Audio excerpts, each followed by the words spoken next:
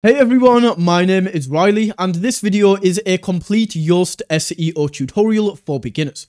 I will show you everything that you need to know about Yoast SEO, from getting Yoast and installing the plugin onto your website, showing you the different modules and features and what they do. We will then be making sure that you have Yoast set up correctly inside of the settings area. And then of course, most importantly, improving the SEO on your website to help you rank higher in Google. So even if you are brand new to building websites and you have never used an SEO tool before, all you have to do is follow along with this video and you will walk away as a Yoast expert. So the very first thing that we need to do to access Yoast SEO is actually get this installed onto our website.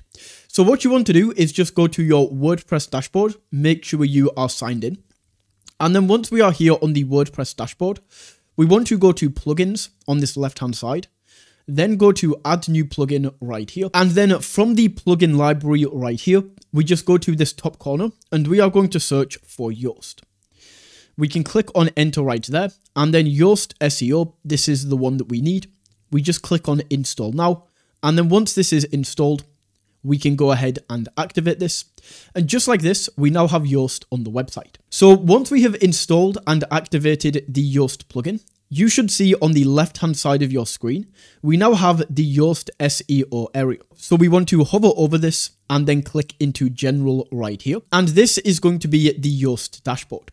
So right now we don't have any problems so far, but we will dive deeper into this because this website right here is definitely not optimized for SEO. But there are no serious problems right now. So this is the dashboard. And then what we can do from here, this is very important, is we need to go into the settings. And these are all of the features that we can get with Yoast. In this area, we can choose which site features we want to turn on or off. The first is SEO analysis. Of course, this is very important because this is going to basically take all of the writing that we have on our website and tell us how good the SEO is and how we can improve the SEO. Another fantastic feature is the readability, which is once again going to scan through your website with AI and tell you how readable is this to people who are viewing your website. We then have this option that is off by default, which is inclusive language analysis. So if you want your blog or your website to be more inclusive with the copy that you write, well, you can go ahead and turn this on. Then we can go down. We have insights right here. So get more insights into your writing. What words do you use the most? And going down by default, it's going to have all of the important ones that we need on by default. Then we can go over to site basics and we might need to make some changes in this area. So right here, we have the website name and by default, this is going to be the URL of your website. But we don't want the website name to be .com. So for example, if this right here was geforcenorth.com, because this is the name of my website, then instead what I would do is I would put the actual name of the website, right? Which is going to be GeForce North. Then we have an alternative website name. So if you have like a shorter version of your website or you rebranded and the other name is more popular, you can enter that in here. We then have the website tagline, so you can enter that in right there. We have like a title separator that you can choose right here. So essentially what the title separator is going to do is if I type Yoast SEO, you see how this is separated with a dot. SEO for everyone, then the dot, then we have Yoast. This one is separated by a dash, and essentially that's what we can choose right here. My personal favorite is this little eye icon, this dash straight down. I really like this. And then down here, we have a site image. So this image is used as fallback. So if you have a post or a page on your website that don't have any images set, well, this is going to show up instead. I don't like setting something for this as I like to have all of my pages with customized images. So we can leave that off. And then down here, is there anything else that we need? Not really. So once we have filled that out, we can click on Save Changes right here, and those changes are going to be saved. We can then go down to Site Representation, and right here at the top, we can choose if this is an organization or a personal website. So for me, with the website that I have, this is definitely a personal website for a visual designer. So I'm going to set this to person. We can then enter in some personal info, so we just select the user. We can then choose the personal logo or avatar that we use on the website. By default, this is going to scan the website and choose your default logo, so you shouldn't really have to change this. Once again, we can click on Save Settings, and just like that, the site representation is filled out. Next, we can go down to posts right here. And right here, this is where we can set up the individual post settings. So I would say this is definitely more so for a blog, and it's going to essentially show how your posts show up inside of Google. Very important, we want to make sure this is on, because if this is off, imagine I'm creating a food blog, right? Well, I want people to be able to search like different terms and my blog articles show up. If I turn this off, no blog articles are going to show up, and my website is only going to show up if somebody searches for my website. So we need to make sure this is on. We then have the SEO title. So right here we have the title, the page, the separator that we selected earlier, and the title. So we definitely just want to leave this as it is. And then for the meta description, we can fix this later. So once again, with this page, there's not much here that we can update apart from that. So we can go to pages and do the exact same thing. There's nothing to change on here. And that is everything that we need in terms of settings. So now we can get into the real meat and potatoes of this tutorial and talk about how we can use Yoast SEO to actually improve the ranking of our website. So all we need to do is open up the website right here, and you can use this with basically any builder.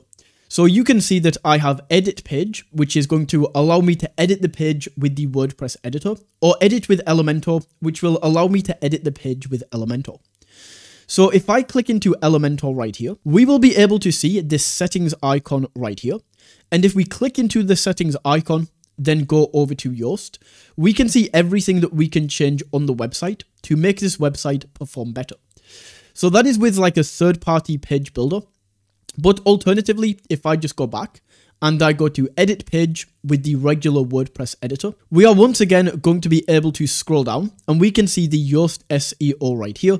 And this is what we will use to edit the website. So for my page, I'm just going to go back into Elementor right here, and then we can open up Yoast SEO and we can click into the SEO analysis.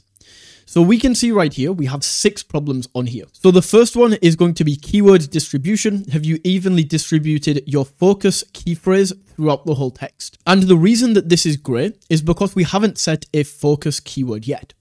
So what we essentially want to do is we want to figure out what focus keyword do we want to target throughout our website. Well, if I'm a visual designer, I want to show up on Google for people searching visual designer. So I'm going to set my focus key phrase to visual designer, just like that. And we now have this set. So we can essentially use this page to now go down and add visual designer throughout this website.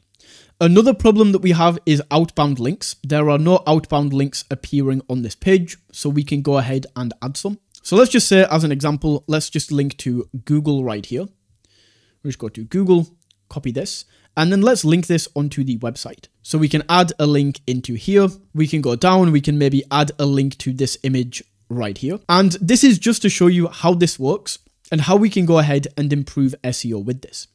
So if we now click back into the page settings and we go to Yoast SEO, we can see that the external links has now disappeared. And now we have internal links. So we fixed external links. Now we need to fix internal links. So to do this, all I'm going to do is go over to one of these pages, for example, and I can copy the page. This is an internal link as it's still on the website. And then right here, we can maybe go to this image, paste this in right there. And now if I go back, this should be solved as we now have an internal link. Perfect. Another issue that we have in here is key phrase density. The key phrase that we selected up here, visual designer, was found 0 times. It's less than the recommended minimum of 2 times. So just as an example, once again, I'm just going to go in here and add the word visual designer a few times. We'll go here, visual designer. Just to show you how this works, we can then go back over to Yoast, and this is now going to disappear. So we don't see that anymore. So that is how we can go through the problems right there. We then have improvements. So improvements are like, this kind of is important and it might boost your SEO, but we need to focus on problems first. So we could go to improvements, image key phrase. Images on this page do not have alt attributes. So all we would have to do, and by the way, if you don't know what these things are, like alt attributes, you can literally just Google what are alt attributes and it will tell you. So what I'm going to do is just go back and I can add some alt attributes into this, which would be under media. I can go to my library, and then for these images, all I have to do is explain what these are. So visual designer profile image, just like that. Then we can add this. So we would go like logo. It doesn't have to be complicated. We just go in and say what these are. So once we have added these, because I didn't add all of them, I don't actually think this will budge or make a difference, but you get the idea on how we go in and fix these. So that is basically the whole process. Once we have set it up with the back-end settings that I showed you earlier, all you have to do is go to the editor, find exactly what Yoast SEO is telling you to change and improve on, make those changes, and that will boost your SEO. So that is my Yoast SEO tutorial for beginners. If you found this video valuable, don't forget to smash that like button and tap that subscribe button. And until next time, take it easy.